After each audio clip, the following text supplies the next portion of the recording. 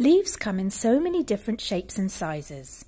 Why not pop outside to the garden and find a few leaves yourself and bring them in?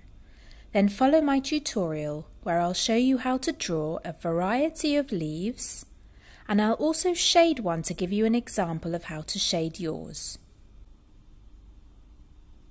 We're now going to draw the classic leaf. Start with the stem and two straightish lines. Then gently curve into a large oval that has a tip at the top.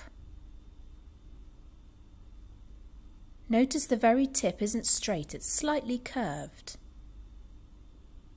Now for the central vein going along the middle. Again, don't keep it dead straight, curve the vein.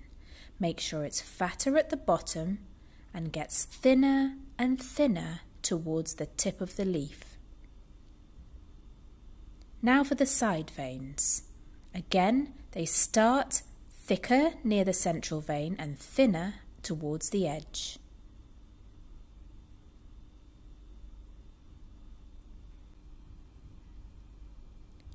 Now for the veins on the other side. These veins do not come from the same place on either side. Notice that on one side they're slightly lower, and on the other side they start a little higher. Again, they are fatter near the middle, near the central vein, and they get thinner as they get to the edge of the leaf.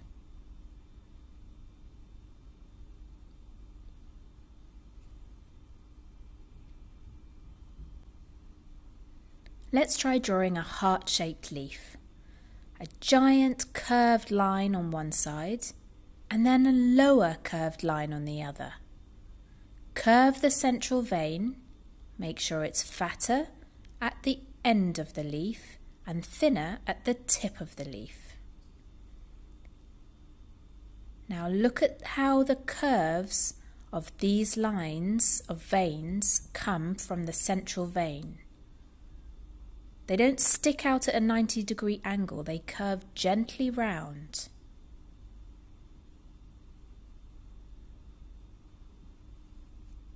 Let's try a long, thin, jaggedy-edged leaf. Now the central vein. Keep it thin. And again, the side veins. They don't come from the same place either side. One vein is slightly higher, the other is lower. Dry dead leaves can be actually very interesting to draw. They still have leafy shapes about them, but they are deformed and wrinkled.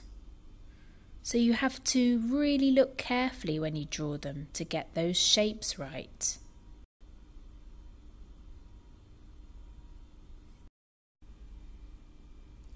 We're now going to draw a leaf where you can see a bit of the bottom of the leaf folded over the top of the leaf. You can see here, this bit is folded over. So we're seeing a bit of the underneath of the leaf with its veins. Now we're putting in the central vein, which is hidden slightly behind the bit that's folded over. Now again, look at the shape of the side veins that come off. They kind of curve round following the shape of the leaf.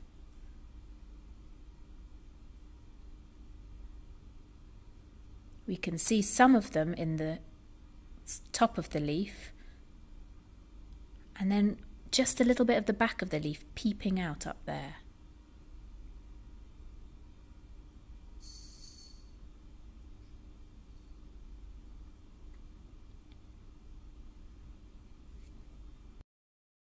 Here's your heart-shaped leaf, but some of the leaf is hidden behind where we can't see it. Again, you can see the curve of the central vein, but look where the side veins begin.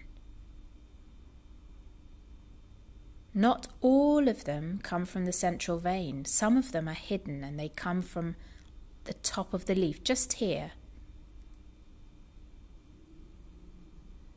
again curving them round to follow the shape of the leaf.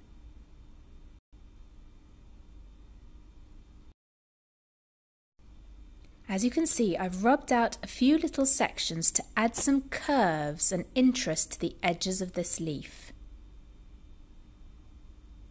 I'm now going to add the really tiny little veins that come off the side veins. They're like little branches.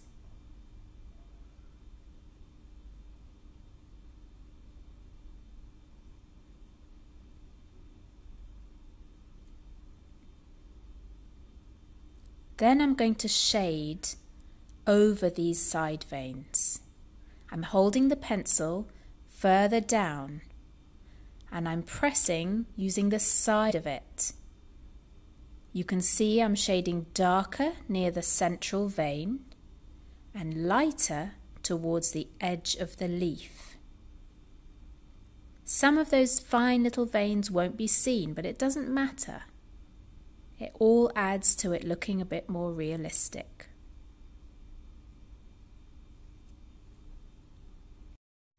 You can shade the other side of your leaf. You can shade the stem a little bit. But I'm also going to show you how to add these heavier edges in certain parts where the leaf curves. This makes it again look more 3D and more realistic.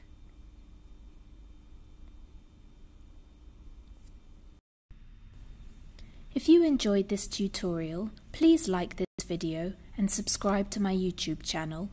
You can also follow me on Instagram at Narsh Henkel Art.